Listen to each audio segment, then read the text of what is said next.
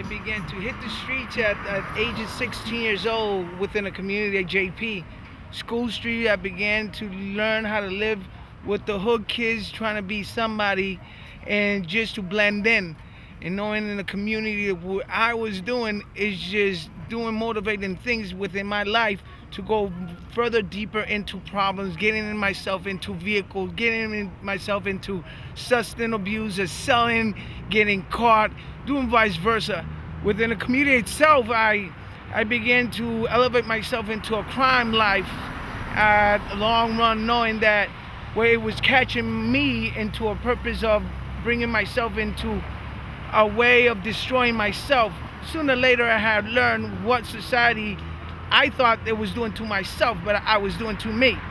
I changed my ways of living in a different state of mind, of changing things that I thought that I would not be able to accomplish. Like I never finished my high school. I went and took my GED. I made it to accomplish getting my diploma. Sooner or later, coming out from that state of mind, I brought myself into becoming something different. No longer I find myself out here like I was before.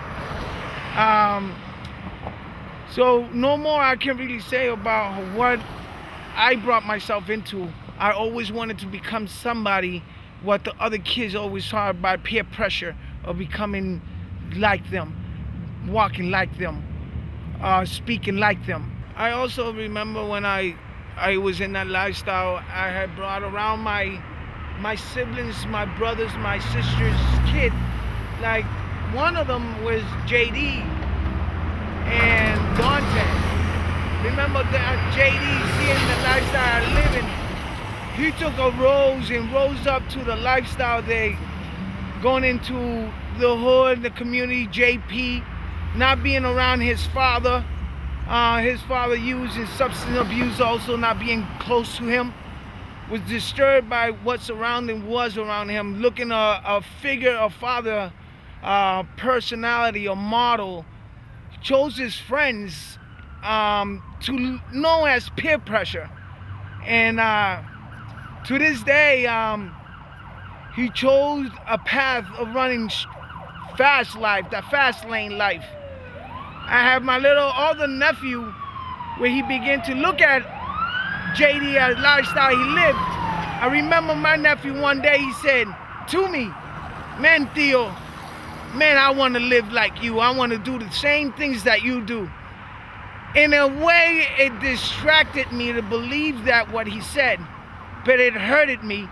But that self-esteem that I had, I didn't care, because the kid goes to walk his ways, he got his own choices to make.